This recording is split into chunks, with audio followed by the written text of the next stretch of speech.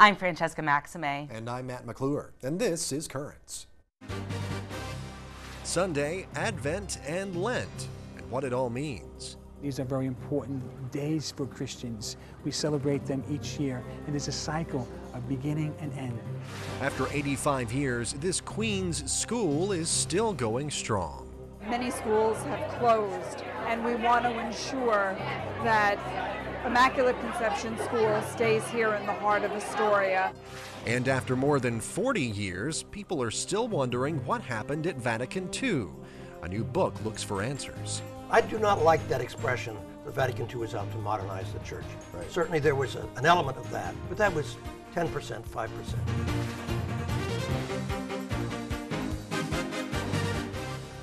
Good evening, and thank you so much for joining us this Thursday. Well, Thanksgiving, can you believe it? It is only a week away. It seems like summer was just here, but stores have even had their Christmas displays up for weeks. It's kind of true. Where did the year go? I don't know. But in all the excitement of looking for gifts and preparing meals, the meanings behind Christmas, Advent, and other religious seasons really get lost. They can be. There's plenty of opportunity, though, to get reacquainted with those meanings. St. John's University hosts Three Things Talks, in which three church topics are discussed. We sent our cameras to this past weekend's talk on Advent, Lent, and Sunday. Sunday is really the, you might say, key holy day in the liturgical year. I mean, sometimes some people will refer to it as the weekly Easter. I would want to nuance that a little bit because it's more than just the weekly Easter, it's also the weekly Pentecost, and of course there are a number of other themes that are important to every Sunday. That perhaps Sunday has probably gotten lost in this notion of the weekend, and as a result, perhaps we've lost some real sense for the sacredness of Sunday as a day on its own. And then part of that also has to do with maybe an overly, at times, relaxed approach to celebrating the Eucharist among Catholics especially. Well, I think Advent is a season, in preparation for Christmas. We have to be careful not to lose Advent because we go right into Christmas. Christmas, there's no problem with because everyone celebrates Christmas. The other seasons are important, especially for Christians, the season of Lent, 40 days of prayer, fasting. Easter is the season in which we celebrate Jesus rising from the dead. So these are very important days for Christians. We celebrate them each year, and there's a cycle of beginning and end. If Jesus did not rise from the dead, everything we do here would be pointless. People know that intellectually, but they don't celebrate that in their lives. And we think of it as a moment, as someone said here today, because we're just, we're a fast-paced society. We think Easter is a moment. He rose, okay, on with the next thing. But actually, he is risen. He is risen. He is among us when we gather together. The seasons of the year are used and they become part of the ordinary culture. They become much more secularized. So Christmas has become secularized. Easter has become secularized to a certain extent. It's not that it's a bad thing that the whole society knows that Christmas is coming and Easter is coming, but the religious values which undergird Christmas and Easter, sometimes they don't get the kind of attention that they need to. 4 times during the course of the year, twice in a semester, we run 3 of these talks around a particular theme. So, for example, we had a talk last May, 3 talks on Mary. And then earlier this semester, we had 3 talks on priesthood for the year for the priests. And the 3 talks today were all around liturgical year. I think it's very inspiring and very factual. He talks in a language that everybody understands, and it's a very interesting topic, the liturgical year, and it's something that you live with on Sunday to know what it's all about, and it's very spiritual. And I feel that the way he presents it and the whole program is very beneficial, and I'm very glad I came. I think they are actual topic that interests all Catholics. Like I said, it's a continuing education for me. I came today, to deepen my knowledge, to know better the faith, live it, and be able to spread it. The liturgical season is our liturgical life, There are 5 seasons: Advent, Christmas, Lent, Easter, Ordinary Time. And we celebrate the Paschal mystery. Each season celebrates something about Jesus' life, death, and resurrection. For example, Advent celebrates the coming of God born in history. Christmas celebrates the birth of Christ. So each of the seasons is connected somehow to who Jesus is for us. Jesus is born at Christmas as our Savior and Messiah.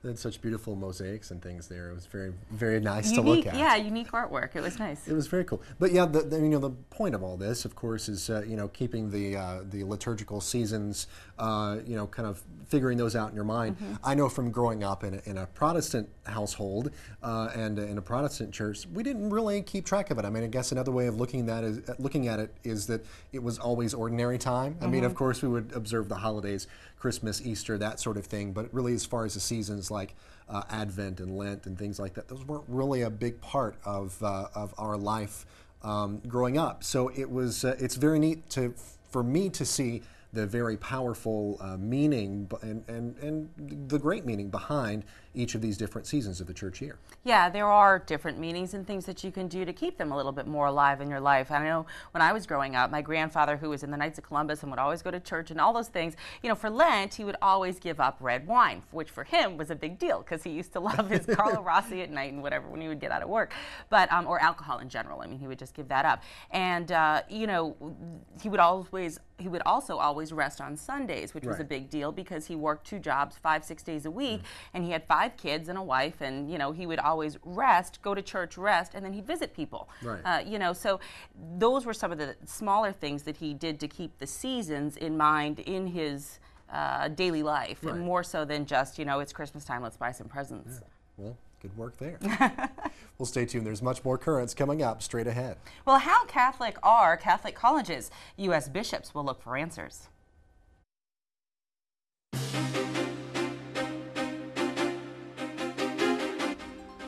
Welcome back to Currents. I'm Francesca Maxime. And I'm Matt McClure. Coming up just a bit later on, a school in Queens looks back on 85 years. But first, let's have a look at the day's headlines. There is more information coming out about some special bishops' committees designed to look into just how Catholic different institutions are. One of the things the bishops will examine is what kind of authority they have over Catholic colleges and universities. The issue gained national attention earlier in the year when Notre Dame University honored President Obama, who supports abortion rights. Elsewhere, the role of Catholic higher education is not only being examined here in the U.S. As we hear from H2O News, talks are also happening in Rome.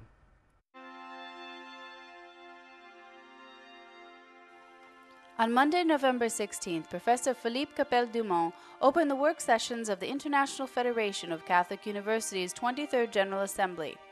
After his keynote address on the Catholic University and Postmodern Societies, Challenges and Promises, Professor Capelle-Dumont, Dean Emeritus of the Faculty of Philosophy of the Catholic Institute of Paris, was awarded the Ex Corde Ecclesiae Medal that the Federation has granted to leading academics since 2004.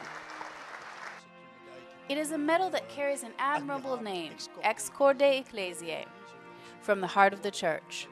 I accepted it as a gift. In fact, all my academic and priestly life has come from the heart of the Church and serves the heart of the Church. Perhaps we do not sufficiently acknowledge that the Church is also a source of great intellectual inspiration for thousands and millions of academics, and that faith as such generates thought, to use Gabriel Marcel's expression. Thought has not been exiled from the Catholic University. It is present and is in some way inspired by what the Church is in her reviving principle, in her creative principle. Father Capelle-Dumont, who said that receiving this medal encourages him in his efforts, recalled that Catholic universities and their professors have a very specific role to play in postmodern societies. I believe their role is to point out that difference is not the same thing as fragmentation. It requires a principle of differentiation, hence a principle of acknowledgement. It is necessary for men to acknowledge one another today and tomorrow, and to not live in fragmentation. Therefore, we have to work so that we are capable of acknowledging one another. The International Federation of Catholic Universities meets through tomorrow. Washington's Archbishop says the Church is not making any threats. Archbishop Donald Wuerl says the Washington Archdiocese would be forced to cut services if the District of Columbia's City Council votes to legalize gay marriage. In a Washington Post column earlier this week, Wuerl says that's not a threat, but recognition of the policy's consequences. A group of conservative Lutherans says it is splitting with the Evangelical Lutheran Church in America over the denomination's recent decision allowing non-celibate gay clergy to serve openly in its churches. Leaders from the group, called Lutheran Core, said yesterday that they hope to have their new denomination off the ground by next August. The ELCA voted to allow gay pastors who are sexually active to serve as clergy at its convention in August. Lutheran Core says that move is contradictory to Scripture. Well, freedom finally for two women in Iran who had converted to Christianity. The women, ages 27 and 30, had been imprisoned since March and charged with activities against the state. They were reportedly pressured to renounce their Christian faith and return to Islam.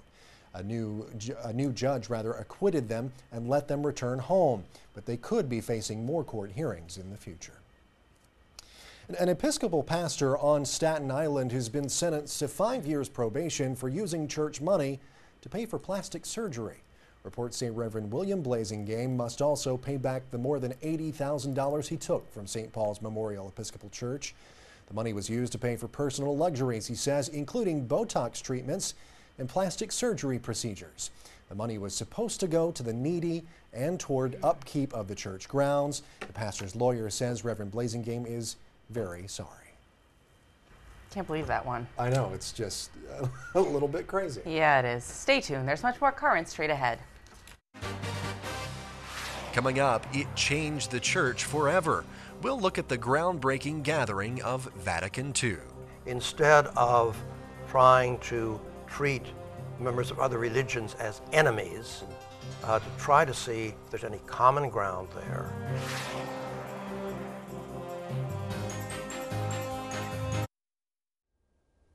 Welcome back to Currents. It happened more than 40 years ago, but people are still talking about the Second Vatican Council.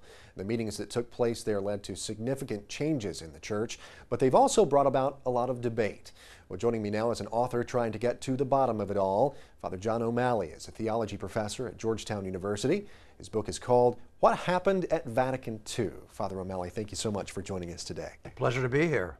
So I can't think of any other way to start off the interview than by asking you, what really happened at Vatican II? Well, that's the question everybody wants to have answered, and I took many pages to try to answer it in the course of the book.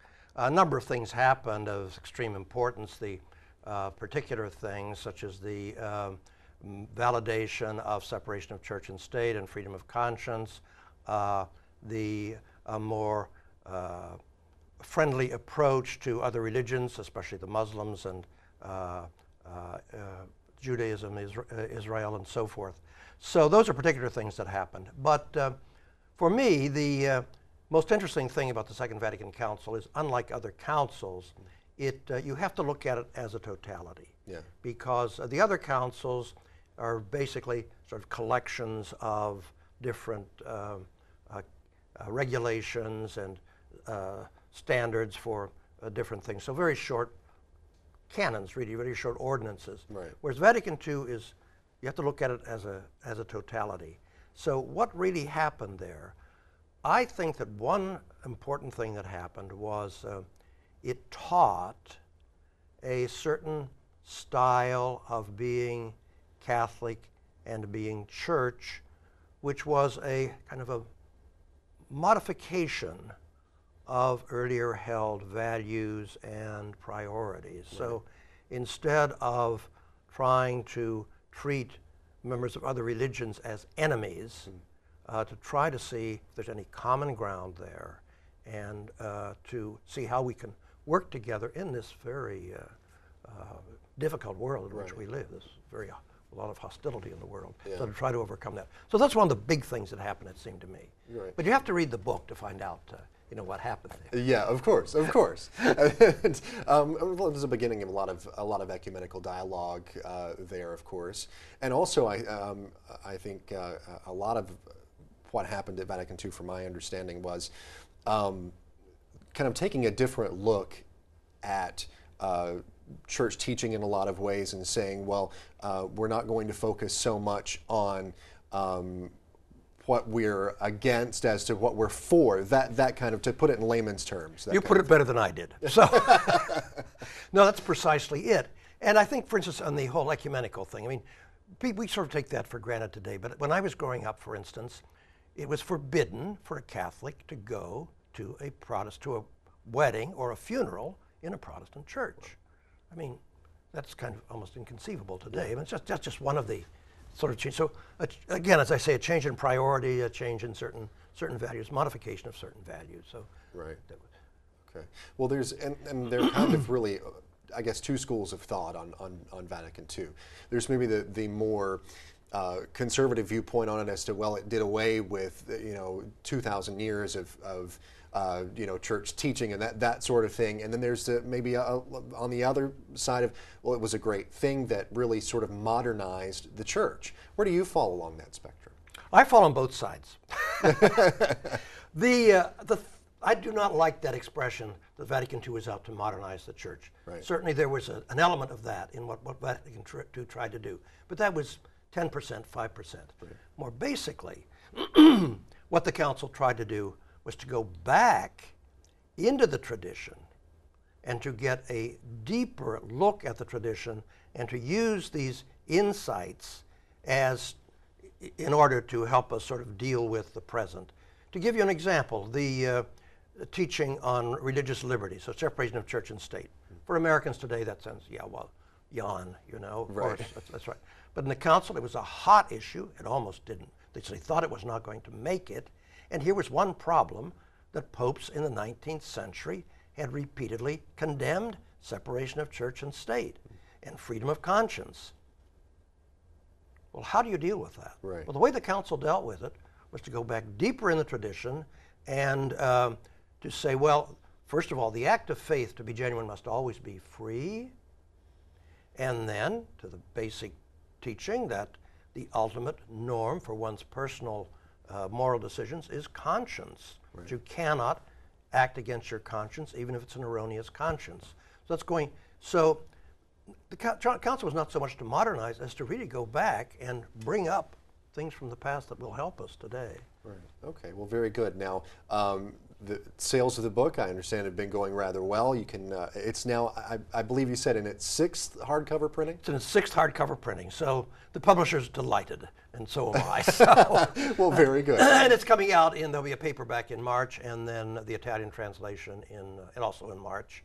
I'm going to Italy for that, as a matter of fact, and then a Polish translation's on the way. So It's doing well. Well, very good. My object in writing it was, there's so much talk about Vatican II by people, and it's so massive ignorance. A lot of the thought about Vatican II is anecdotal. My grandmother told me, or something like this. And so I wanted to write what I call a basic book. If you've heard about Vatican II, I say, heard about Vatican II. And I say, here's your book. Yeah. This will give you the basics you need to sort of put it in context, and you can go from there after that. Okay, well, very good. Well, thank you so much, Father O'Malley, for being here today. We really appreciate your time, and we'll kind of blog a little bit more about your book on our website and give people some more information. Good. Very good. Thank you so much. Appreciate Bye-bye. it. Well, stay tuned. There's much more Currents coming up straight ahead. Coming up, a school in Queens looks back to when it all began. I went to the school in 1925. The parish is 85 years old. Really have benefited by my Catholic education.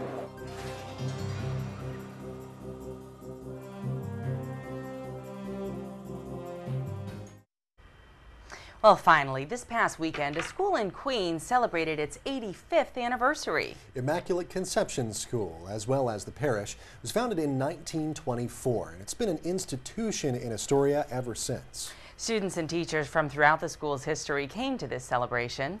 And if this latest gathering is any indication, it shows no sign of slowing down.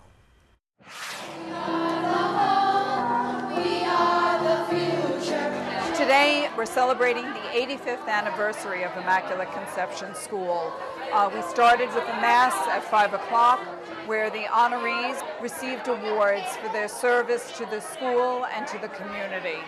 We have 5 tremendous honorees that we're very happy to be able to honor. 2 teachers, Tina Vallone, who had taught for a number of years in our school, and also Liz Walicki, who was a teacher for almost 50 years in our school. Rosemary Prager graduated a number of years ago. She's still active at 81 in our parish. Joe Rocco is the provincial of the Sacred Heart Brothers, and where he's a graduate of our school. And finally, Gene Sullivan, who's 89 years old, and was from the first graduating class of the school. I was honored tonight because of the fact that I went to the school in 1925. The parish is 85 years old, so that was about 85 years ago. Really have benefited by my Catholic education. It taught me principles and ethics, which are very important in today's life. And I'm now 89 years of age, and I've lived a good life because of my education. Our theme for tonight is celebrating the past, securing the future. We wanted to celebrate those who went before to make Catholic education so important. Many schools have closed, and we want to ensure that Immaculate Conception School stays here in the heart of Astoria, providing a good Catholic education to our children. We have about 262 students, pretty much evenly divided between boys and girls. We go from nursery to 8th grade. I have two children at Immaculate Conception, Gina and Emily. It's a wonderful school. The children are known by their first names, and the teachers are very friendly. The principal is very nice, and they do a wonderful job at Immaculate Conception. The biggest challenge of Catholic education today is keeping the schools open. Public schools have come up. They're doing a good job, and charter schools are becoming very popular here in New York City. But what separates us from the pack is that we provide a faith-based values education, in addition to providing a safe and nurturing environment. The biggest challenge is the tuition. The tuitions are getting a little high, and some people can't afford them, and the public schools offer you to go for free, but you know, you have the Catholic. You got the Catholic background. If you're Catholic, you should go to Catholic school. The biggest challenge of Catholic education, I think, is to truly teach the Catholic faith and to pass that on to this generation in this world at this time. So I think we're up to the challenge, and I think it'll be a very wonderful experience for the next 85 years. She's so cute. Absolutely. Yeah. Well, that's good. Well, the gentleman in the story there brought up a good point about tuition. I mean, you know, that is, especially right now when economic conditions aren't the best, let's say, it can be a challenge. It can be, but I think a lot of people will make those sacrifices and find a way to try and get their kids into a good school because they feel as though, for better or for worse, some of the public school options are not as good, and they also obviously don't have the faith element that's there, which is a kind of a foundation that a lot of people just say it's worth those sacrifices, whatever we have to do. Right, and like you say, somebody, they'll find a way. If they really want to do it, they can find a way to do it. And, you know, I'm sure help is out there. There are scholarships. Remember, we did the Great Irish Fair, and you know that. Right, they did provide the scholarships for several different students and things like that on a yearly basis. So yeah, there is help out there. So you know, I mean, if they want to find a way, they can. Yeah, 85 years and going strong. That's right. Well, that is all for this edition of Currents. Coming up tomorrow, there's more than one vocation in the church. We'll check out an information night for men interested in becoming deacons. I know one. Hey, I know one too. Imagine that. If you want to know who it is, check the credits at the end of the show. That's right. Until then, you can always catch us online. Just head on over to currentsny.net. And you can also follow us on Facebook. We're up to 856 fans or something like that. Just Growing go to strong. Yeah, facebook.com/currentsny, and that's just in a couple of months. So for all of us here at Currents, I'm Francesca Maxime. And I'm Matt McClure. Thank you so much for watching. Have a great night.